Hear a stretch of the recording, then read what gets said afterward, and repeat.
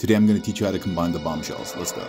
While you don't need to remove anything for the build, the arms on my Legends figure are so loose that I am just going to pop them off for the sake of ease.